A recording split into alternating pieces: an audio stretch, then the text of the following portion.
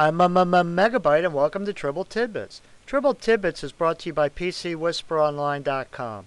Today's top story. In France, a wacko Al-Qaeda man jumps out of a bathroom window shooting at cops as he falls to his death. Are you kidding me? I've heard of bombing out a bathroom before, but that's ridiculous. In the Who Cares part of our show, the NCAA basketball tournaments are going full speed, and now Tim Tebow is a Jet. Hey, Mark Sanchez, do you hear footsteps? Today's PC Whisper Online tip. Keep multiple web browsers on your computer so if one doesn't work, try the other one to isolate the problem. Today's thought.